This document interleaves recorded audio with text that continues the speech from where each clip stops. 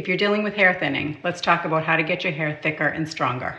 About a year and a half ago, I was at my hairdresser and she looked at my hair and she says, I hate to be the one to tell you this, but I think you want to go get some blood tests done because your hair is getting dangerously thin. It was horrific, and I went on a journey to say, okay, what do I need to do to cure it from the inside and the outside? And I'll tell you what helped me. You're going to start with silica. Silica is not only going to promote collagen production, but it's also going to make sure that when your hair comes out, it comes out really strong and it's not as likely to break.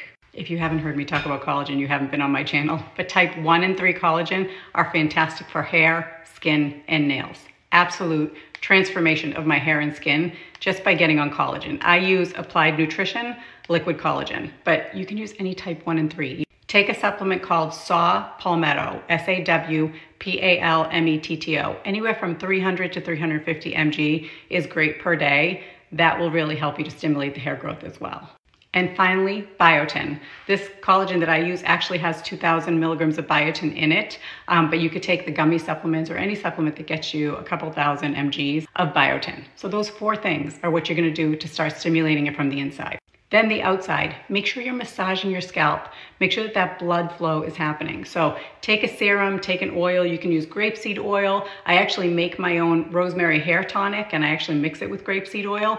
Or you can use one that you actually find at Amazon or Target, and it's called Mielle, M-I-E-L-L-E. So you can find all of these things to look them up and then figure out where you can buy them most cost effectively in my Amazon tab, and it's called Hair Obsession. All my hair stuff is in there. I've been using this for 5 years and I've tried all the hair products. And this is Purador. I actually get it at TJ Maxx for, I think, $11 for a bigger jug than this. You can also get it on Amazon. But you have to make sure that you actually get the hair thinning formula. This has rosemary, aloe in it. It has just wonderful things that really feed your follicles. And just make sure that it has none of the bad stuff that works against hair growth.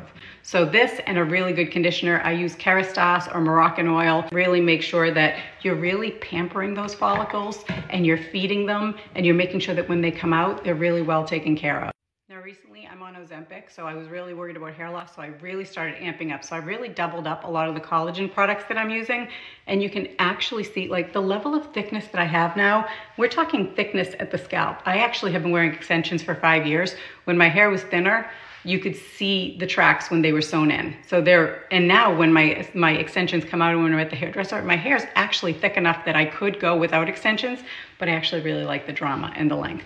But when we're talking thickness, we are talking like baby hairs that are continuing to come out. This is all brand new growth on top of the thickness that I've been working on for the past year and a half.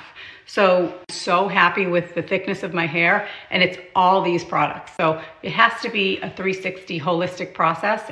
I hope some of these tips work for you. Talk to you soon.